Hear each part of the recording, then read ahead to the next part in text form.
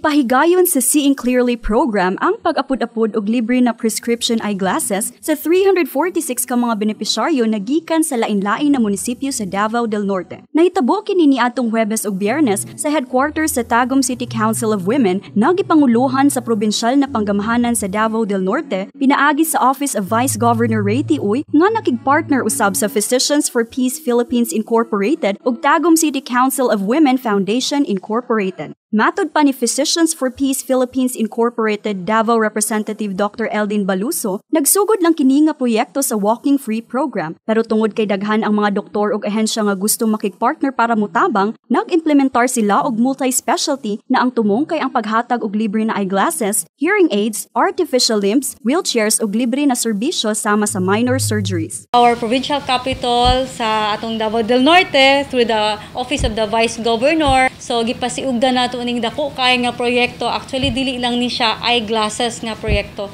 This was actually a kanang tabang sa paghatag sa mga naay kinahanglan og wheelchair, mga hearing aid, mga minor surgery, og nagpasalamat kita nga na-appeal karon ang pag-distribute og libre nga eyeglasses. Dugang pa ni Dr. Baluso nga Marso ang orihinal na petsa sa paghatag sa eyeglasses pero nalangan kini tungod sa pandemyang COVID-19. Strikto usab ang ilahang pagsunod sa health and safety protocols maong gibahin sa duha ka adlaw ang pag-apod-apod aron dili magtapok sa headquarters ang mga benepisyaryo. Dapat unta ang atong pag-distribute ani nga eyeglasses adto ni mahitabo tong March 20 pa.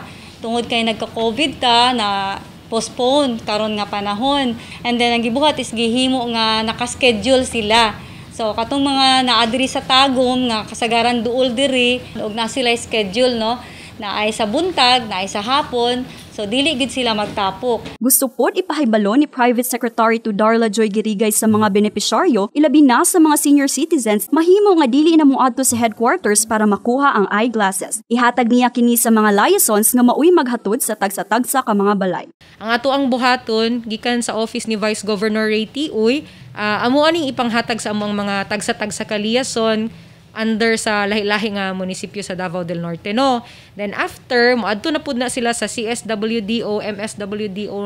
Then sila na didto, ang ilan na pong mga liaison didto ang maghatod sa tagsa-tagsa nila ka mga balay-balay. Naghatag usab sa ilahang sentimento ug pagpasalamat ang duha sa nakadawat og libreng eyeglasses. Sumala pa nila, dako kaayo nigtabang sa mga dili kaayo makaklaro pag walay suot na antipara ug sa mga walay ikapalit tungod sa kakulangon sa salapi. 100% ang dakong tabang ni sa itong mga walang-wala jud. Salamat pag dako sa nag-donate ani.